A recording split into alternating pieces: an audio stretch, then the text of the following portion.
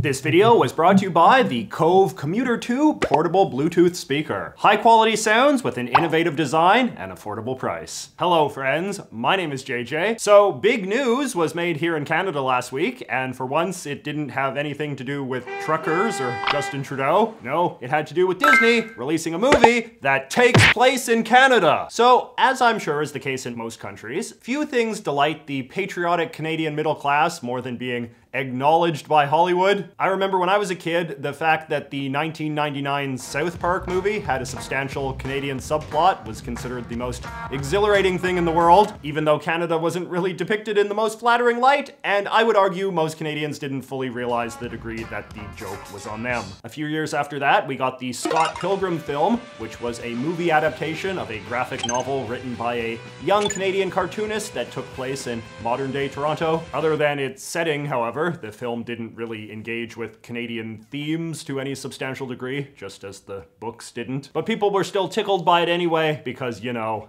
acknowledgement. And now we have Turning Red, a picture written and directed by Domi Shi, who was born in China but immigrated to Canada with her parents as a baby. The film is loosely based on her own life, and like Scott Pilgrim, also takes place in Toronto, and thus has been treated as a very big deal indeed by Canada's reliably nationalistic press. And that being the case, as your beloved Canadian cultural correspondent, I feel like it would be a dereliction of duty if I did not at least offer a bit of my own unique brand of analysis of this film. You know, getting into what, if anything, it says about Canada, how it's been perceived in Canada, and deconstruct any Canadian in-jokes or references it might contain.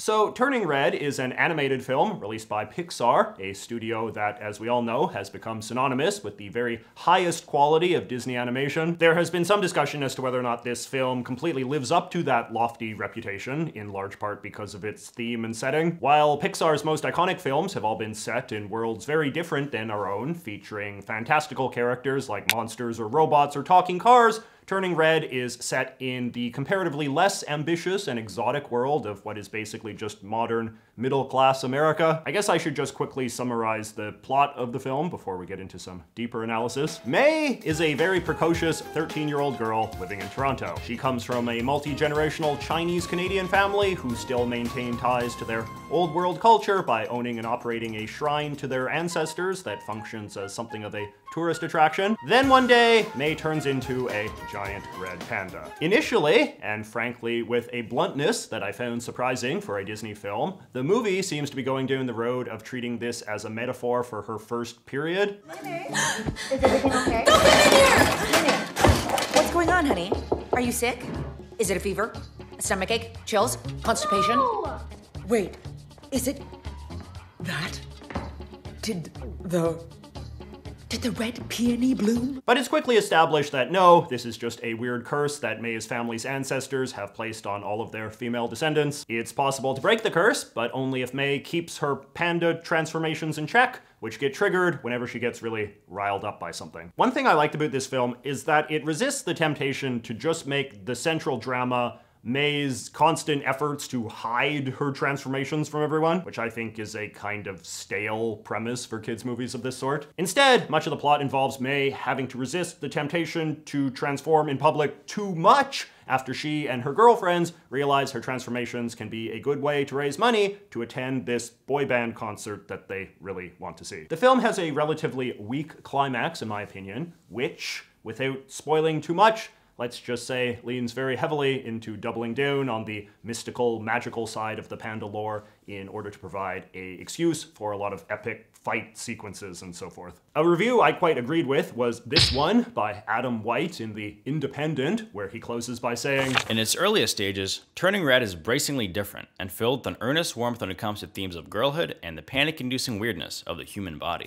That it becomes a loud and action-driven spectacle seems disappointingly inevitable for a Disney film." Okay, so that being the basic gist, let us now talk about how the movie has been received so far. I don't want to pretend like like it's been controversial, because that would really be overstating it, but there certainly has been some discourse around the film, and while reviews have been broadly favorable, there has been a bit of criticism too, and much of it involves the movie's context and setting. Obviously, given the times we live in, there has been a lot of talk about the film's depiction of the Asian family at the heart of the story, who are probably never going to be depicted to everyone's satisfaction. May's mother is a sort of traditional tiger mom type, and this fact, coupled with the whole Chinese mysticism angle, has led some, like New York Times critic Maya Phillips, to accuse the film of featuring a kid-friendly version of exoticism. The fact that the story of Turning Red is so heavily influenced by director Domi Shi's own very particular life experiences has likewise led other critics to accuse the film of being too in-jokey and alienating. A guy called Sean O'Connell wrote what has now become a rather notorious 2.5-star review of the movie for Cinema Blend, in which he said that, "By rooting Turning Red very specifically in the Asian community of Toronto,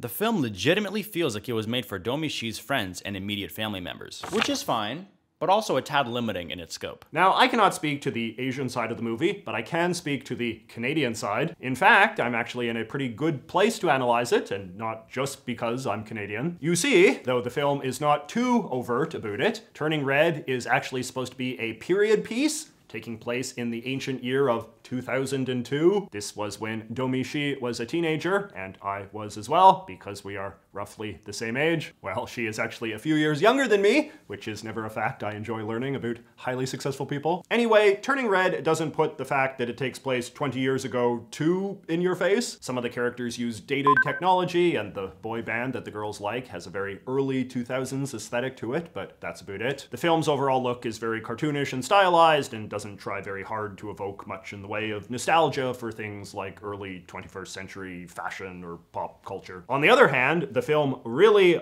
wants you to know that it takes place in Toronto. The characters mention living in Toronto constantly, and the CN Tower, Toronto's most famous landmark, appears in the background what I can only describe as a gratuitous amount of times. There are references to the Toronto public transit system and specific real-world Toronto places. This one character wears what is clearly supposed to be a Toronto Raptors jersey, and so on. In terms of references to Canada more broadly, however, the film is a lot weaker. The Canadian flag and maple leaf show up a lot, and there are a few shout-outs to popular cliches, like how the family has a bobblehead moose on the car dashboard, and how May calls some kids hosers at one point. You good for nothing hosers! I'm telling your mother! Which is a very old-fashioned sort of Canadian slang. But overall, I gotta say, I was expecting a lot more in-jokes, given that Pixar films are usually really into this kind of thing. I even rewatched the movie a second time to freeze frame all of the scenes where there's a lot of junk in the background, like when they're at school or the store, where you think they might have crammed in a bunch of funny stuff, but there was surprisingly little. Like, none of these brands of products or parodies of famous Canadian ones, for instance, which is kind of disappointing. They didn't even give them bilingual packaging. Though I will note that in this scene, the store has an ad in the window that says, "All the refreshing flavor of milk in one frothy bag," in reference to the infamous Ontario practice of selling milk in plastic bags. But that said, it's not like the film contains no interesting Canadian in-jokes at all, so allow me to provide you with a quick rundown. Did you know that in Turning Red, the Four-Town Concert is presented in conjunction with something called View? This is a parody of the Canadian music channel Much Music, Canada's answer to MTV. In several scenes, the characters are depicted eating boxes of Timbit donut holes from Tim Hortons, the iconic Canadian fast food chain. The name of the school the kids attend is Lester B. Pearson Middle School. Lester B. Pearson was the Prime Minister of Canada from 1963 to 1968. The school also has a sign out front calling attention to Canadian Indigenous Peoples History Month. This is an anachronism, as Canadian Indigenous Peoples History Month wasn't a thing until 2009. The paper money the characters use is depicted accurately based on the design of Canadian currency at the time. Spring of 2002 saw the debut of a new Canadian $5 bill that kids back then were really excited to use. There are also a few interesting subtle references to some of the ways that ethnic diversity manifests in modern Canada. The main antagonist in the film is a black kid called Tyler. When we later briefly meet his parents, we see that the father has some sort of foreign accent. All right, party's over. Everyone go home. This is a nod to the fact that the vast majority of black people in Canada are either immigrants or their children, so just a good little bit of attention to detail. The school security guard, meanwhile, is depicted as an Indian man in a turban. Immigrants from India's Punjab province tend to be overrepresented in certain blue-collar Canadian jobs, with low-ranking security guards for places like malls or construction sites being particularly common. There was some controversy in Canada about this character being a bit of an ethnic stereotype, but in this interview with Maclean's magazine, Domi Shi claims that the character was actually supposed to be based on a guy called Baltij Dillon, who was the first member of the Canadian Mounties who was allowed to wear a turban instead of the traditional hat. That strikes me as a bit of a stretch, but I guess either way, the character is a revealing inclusion. Talking of racial stuff, while this film is generally devoid of politics or commentary on specifically Canadian social issues at all, if it wants you to think one thing about Canada, it's this idea of Canada as a kind of multicultural utopia. The Toronto this film depicts is presented as a very idyllic sort of place where the sun is always shining and children of every race and color get along without even the faintest whiff of racism or tension, which is all well and good until you remember that this colorblind feel-good frolic is quite specifically supposed to take place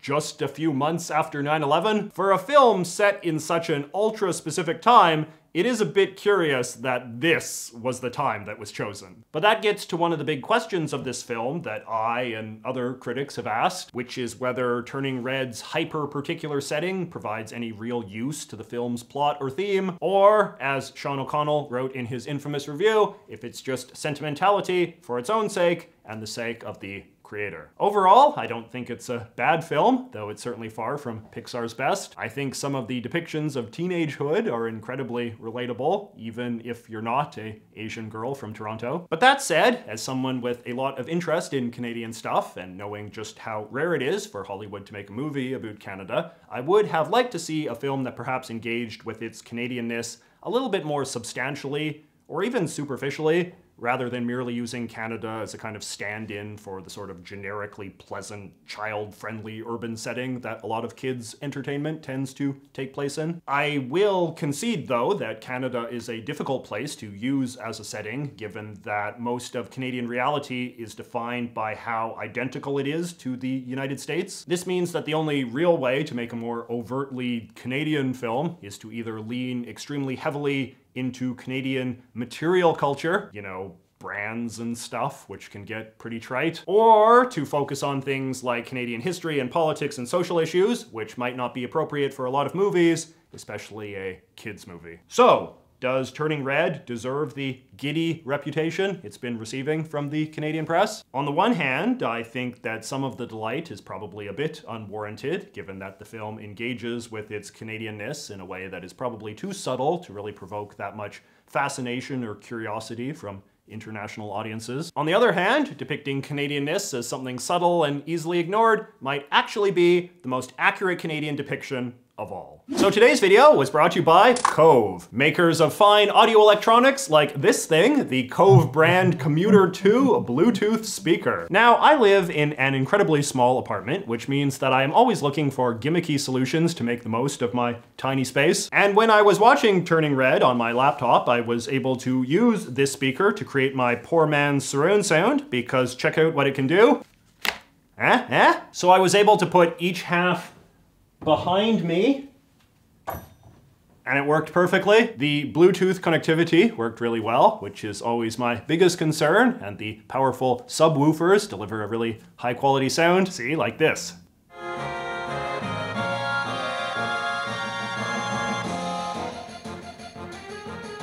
They can hold a charge for up to 7 hours, function up to 32 feet away from your device, and even have mild water protection if you are one of those people who likes to listen to music in the shower, as I am. Anyway, the Cove folks are selling these things in a wide variety of attractive colors, and if you purchase yours using either the jjmccullough promo code or by clicking on the link in the thing below, you can get quite a substantial discount at the checkout. If you're someone like me that is trying to make the most of a small space, or merely looking for a versatile and affordable portable speaker option, why not give the Cove Commuter 2 a try today? So a while ago, I made a not terribly popular video about a movie that I consider to be one of the most Canadian films ever made, a picture called The 20th Century that barely made it out of the art house theater circuit. Turning Red is a much more enjoyable and, dare I say, better film, but comparing these two very different movies did get me wondering about the substantial distinction between a film